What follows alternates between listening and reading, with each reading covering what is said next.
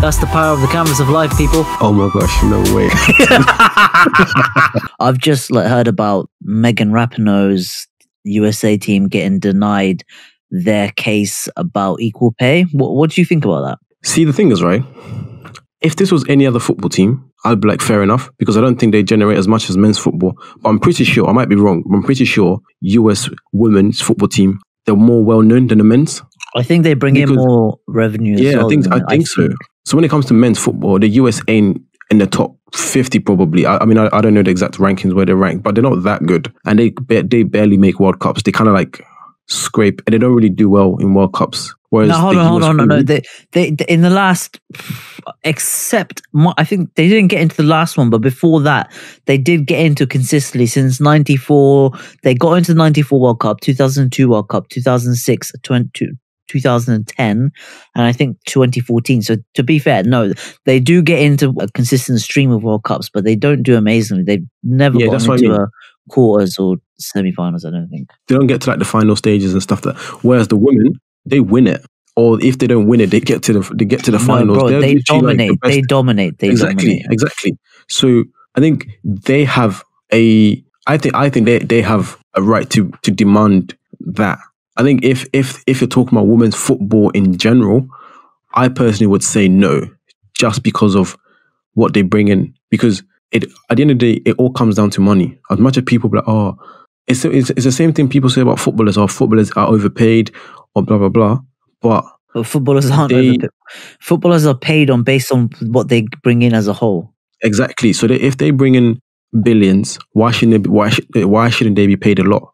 Because without them, that wouldn't. Whereas I think if you talk about women's football in general, they bring a considerable amount less than the men's. So, but I think I don't think that's fair necessarily. But I definitely think the US women do definitely have a case for getting paid more. They probably should get paid more than the men. The US men definitely. I don't know if they do.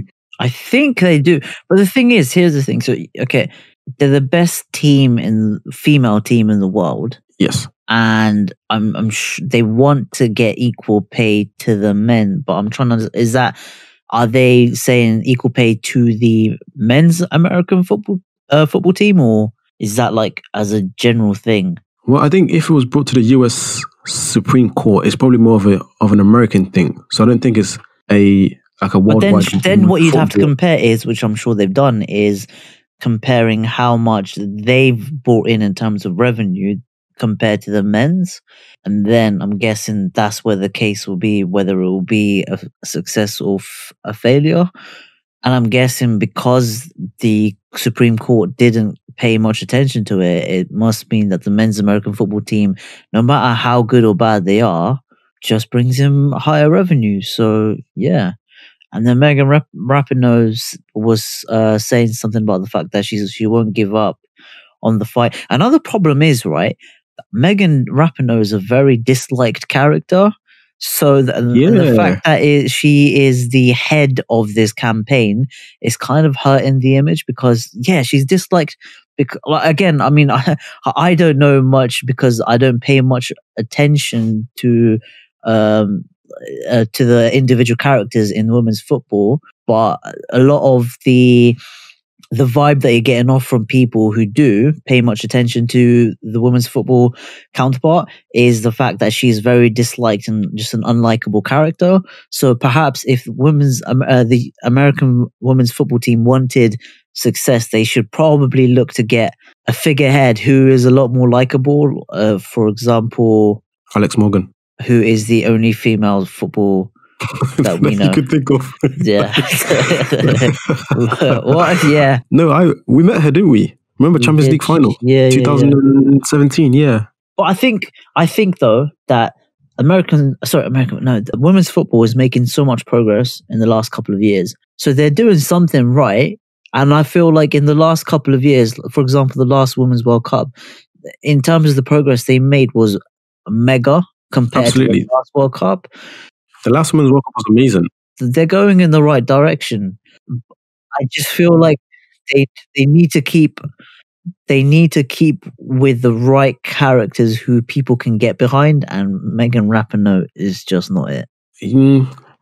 Okay, so The last World Cup was probably the first Women's World Cup I've actually watched through all the way to like the final and actually really enjoyed it, which shows you, and I know that it was the most popular World Cup in history in terms of people watching it, and even the World Cup final, millions and millions of people tuned in to watch. I think there was also more coverage on it this year. So every single game, I think I saw semi-finals, it was always on TV, just like the Men's World Cup. So that helped.